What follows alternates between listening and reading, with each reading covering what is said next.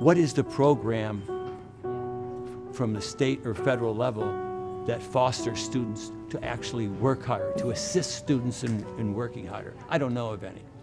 Overall, my first semester of high school was rough. I got a 1.5 GPA, and I failed one of my electives.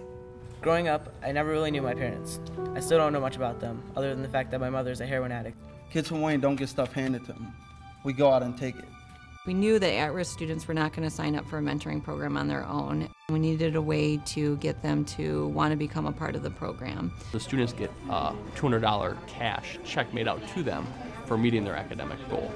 The financial incentive, we like to say, gave them the street credit to get in the program. I have yet to find a student who would turn down the opportunity to achieve $200 every semester. I had to set a goal for myself so I could do it.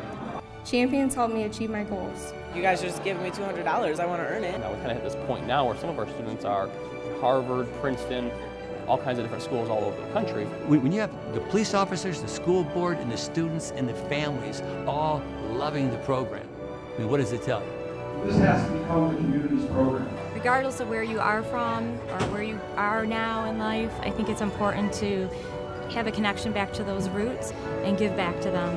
If you think you're a champion, then you are a champion.